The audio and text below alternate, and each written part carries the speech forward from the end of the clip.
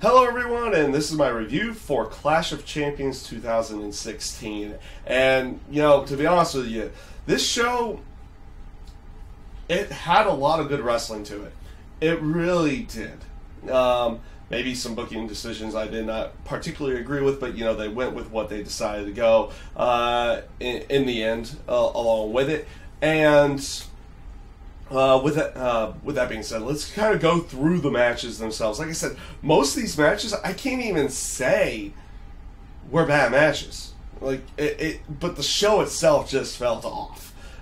It felt like it was almost like another Raw. Maybe this is an aspect of the amount of pay-per-views or anything like that. I know a lot of people have been talking about there's a lot of pay-per-views coming up. Is it going to kind of water down everything? It might. I don't know though. But like I said, it just felt like this was another episode of Raw in the end.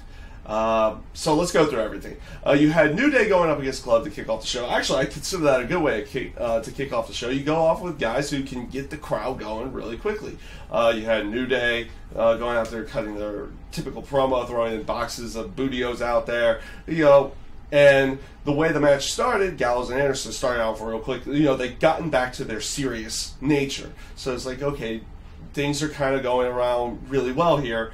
It just became more evident throughout the entire time. It's like they were saying, it's like, oh, this is 399 days that they've held the titles. Like, oh, okay, they're gonna make them hold the titles for at least 400 days, no matter what. So you're gonna get some.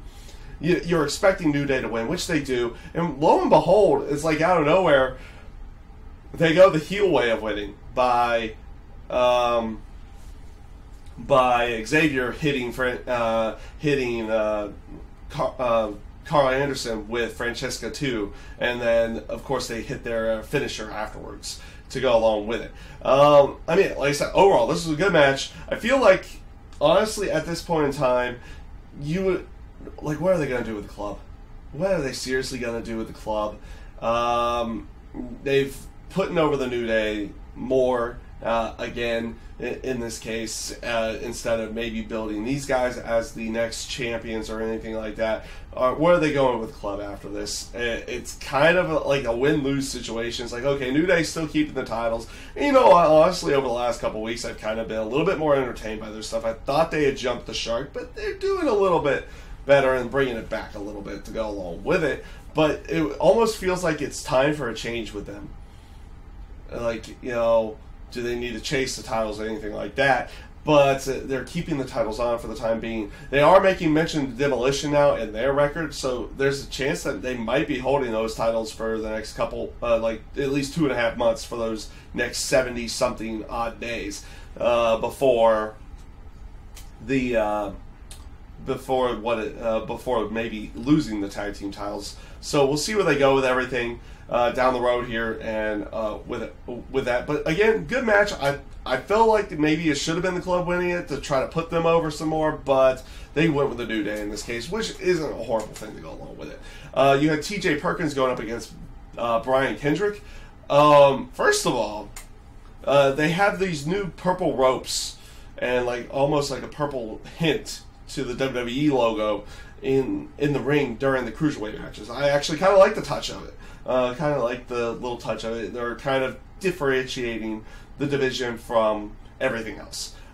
So aspects like that I kind of like. You could definitely feel a difference in the music and everything in that sense. T.J. Perkins' music, I very much like. But then again, I am a video gamer. A video gamer back in the Nintendo 8-bit days. So that 8-bit style video game music, I absolutely loved it. I thought it was great.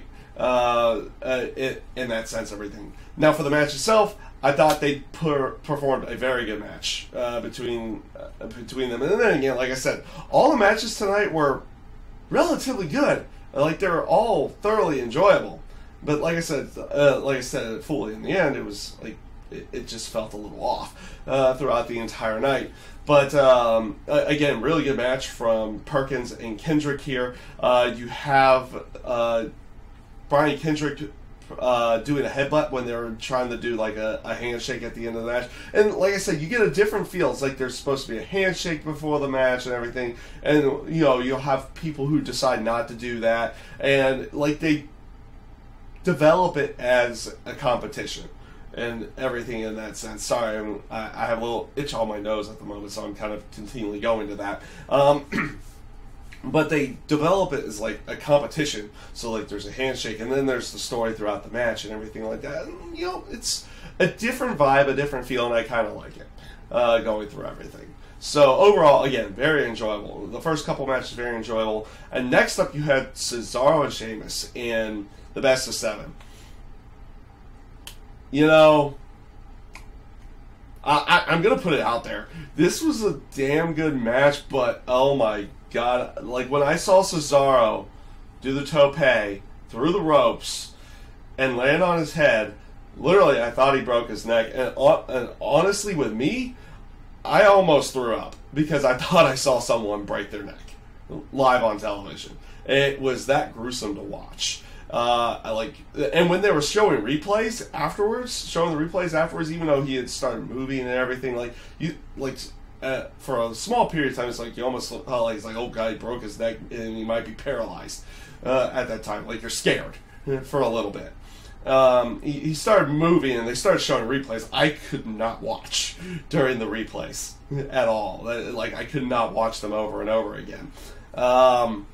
But they kept going, like hard-hitting affair and everything. They go to a no contest, which leads you to believe, what are they going to do? Are they going to deem it a draw and then give them some kind of different championship opportunity, whether it be singles opportunity and everything, or a tag team opportunity to go along with it, or are they going to redo a 7th match down the line somewhere? I mean, like, very good match, very hard-hitting match, very physical match between the two of them. They laid it all out throughout the entire match. It was great in that sense. But please, Cesaro,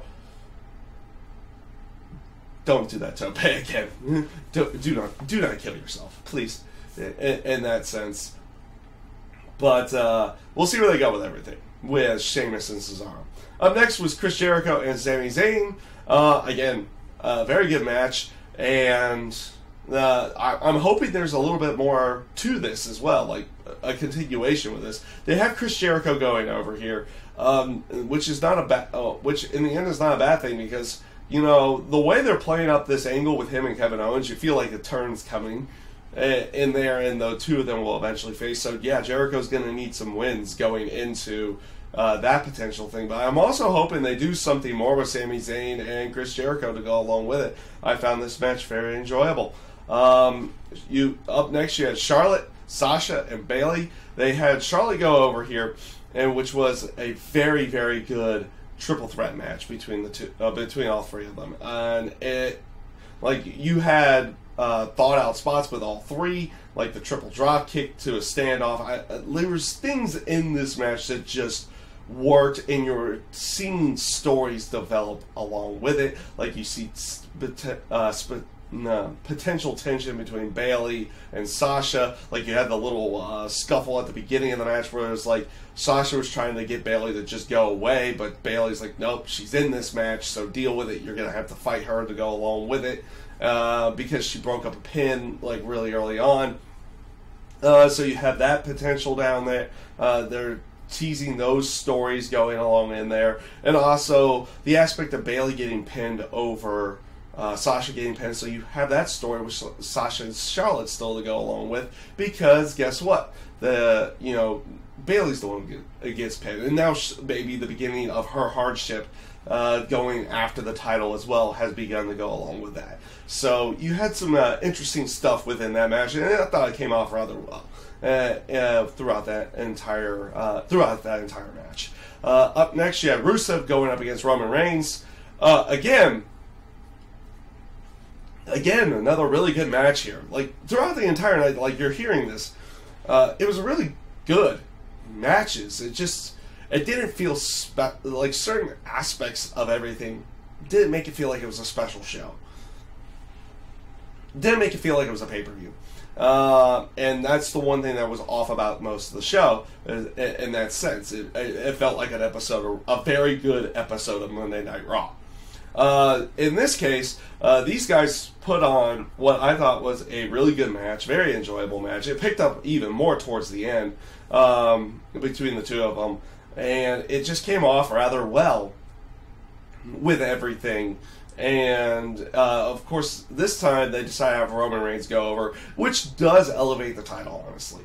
It really does. With the way that they push Roman Reigns, it does elevate the title, and we'll see where they go with everything. Obviously, they're going to continue this feud in some way, shape, or form, because there at least has to be a rematch or something in that sense going forward. So we'll see where they go with everything. But again, like I said, very enjoyable match between the two of them. The aspect of Lana pulling out the referee and not causing a disqualification instead of her just getting kicked out of the match was an interesting one to go along with it. But we'll see where they go with everything down the road here with this feud. Maybe it was about time for Rusev to chase. I don't know. We'll see. Like I said, we'll see where they go with everything. And the final match of the night, which was Seth Rollins against Kevin Owens. The match itself, I thought was good, but it's disappointing still in the end. And this goes back to months ago when you had the Universal title Fatal 4-Way. Triple H comes out, pedigrees Roman Reigns, pedigrees Seth Rollins, and gives Kevin Owens the title in that sense. You're expecting Triple H to eventually explain himself. Where has he been? Nowhere. He hasn't shown up on Raw at all to explain himself. The last time you've seen him was the Cruiserweight Classic, when he introduced the Cruiserweight title. So nothing being said about Seth Rollins and why he did what he did and everything in that sense. So maybe you're expecting tonight he interferes in the match. So you get through you start going through the match, and again, it was a good match, and you're expecting interference. Lo and behold, who is the one who interferes? Chris Jericho. Okay. I mean, it makes sense. They're tag team partners, but you're kind of expecting it to be Triple H in this case. So, like, a little bit further explanation of what's going on. Like, even on an aspect of, even with Stephanie, it's like, it's been 3 weeks, it's been 4 weeks now since that's happened. Like, even Stephanie hasn't had a conversation with her own husband about this. It's beginning, it's like, what's going on? Why did they do this thing with Triple H? They're doing nothing with it now. Are they trying to sweep it under the rug, which is weird because it's something with Triple H. They don't try to sweep that stuff under the rug. No, they finish that stuff. But it left it with, like, a little bit of a bad taste in the mouth with that aspect of everything. The ending comes with the referee being down, so shenanigans are happening with Jericho and Owens, and eventually it looks like Rollins has the victory. But Stephanie's sending out another ref, Kevin Owens recollects himself and does the pop-up powerbomb to get the win. Like I said, this was probably the only disappointing aspect of the night, is because it's getting to the point that maybe they're waiting a little too long to explain Triple H. I don't mind slow burns to storylines, but don't wait too long to do it. Which they might be getting to that point at this time, that, we need a little bit more between this whole Seth Rollins Triple H thing to go along with it. I mean, we'll see where they go with everything, but overall, like I said, maybe this was the aspect that made it feel like it ended up not being that special of a show, was the aspect of maybe a disappointing finish to what was a good match in the end. But overall, like I said, the entire night of Clash of Champions had good matches. The action in the ring was really good, but it was missing that one thing to send it over the top. And it really just, you didn't necessarily or maybe not that one thing. It was just missing something that would put it over the top as a really good show. Maybe Triple H being in there would have done it to explain more of the Seth Rollins Triple H thing. I don't know what it would have been in there, but like just personally, I felt like it was a good show.